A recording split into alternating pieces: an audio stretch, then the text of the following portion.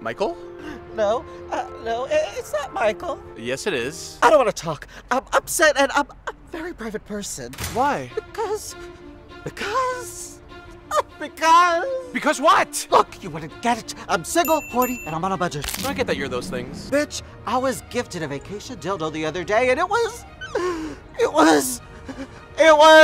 what?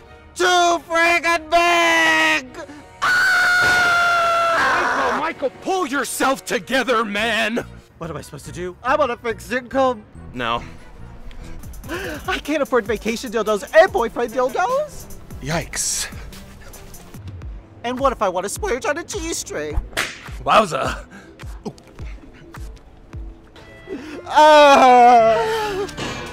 I'm never gonna be able to find the right dildo to fill my void. You're insane. Well, insane people deserve dildos too. Michael, you know that you can get any kind of dildo you want from adamandeve.com, right? I told you I'm on a budget. Well, then use promo code VACATION for 50% off one item plus free shipping in the United States and Canada. So you're telling me that I could get Big ones, small ones, ones that vibrate. Shake my innards. Whatever suits your fancy. How'd you know I call my whole fancy? Todd, thanks. This has been a real game changer for me. So now I think would be a good time for me to apologize because it was me that spread that baseless rumor about you last year. You mean the crude one about the base of my penis? Yes, it was me and I feel bad about it.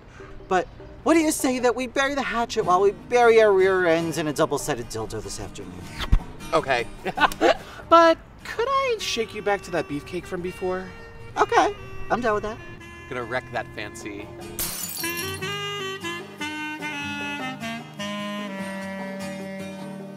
So does this guy have vacation D or boyfriend D?